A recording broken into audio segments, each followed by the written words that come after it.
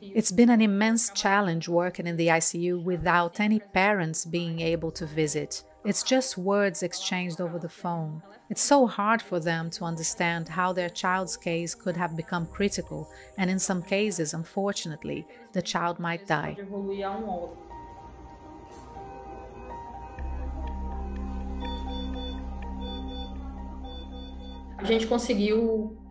We've been able to connect these families via video. The staff got together and brought tablets and phones. Then we started to make video calls from inside of the ICU so as to allow at least some contact with the children.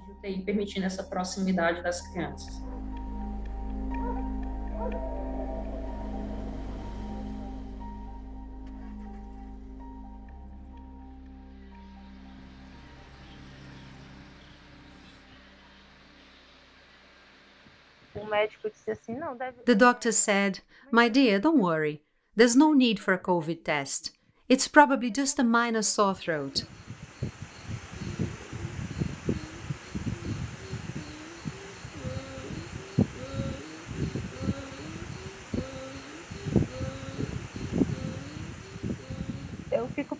I keep thinking a COVID test could have saved my son, because then he would have received proper treatment. But the doctor simply didn't want to. He just gave a diagnosis off the top of his head.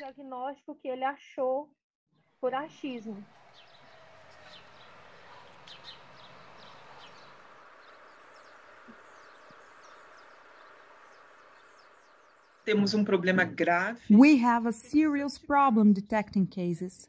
We don't have enough tests for the general population, even fewer for children. Because there is a delay in the diagnosis, there is a delay in care for the child. So only when they are already seriously ill do we get a diagnosis.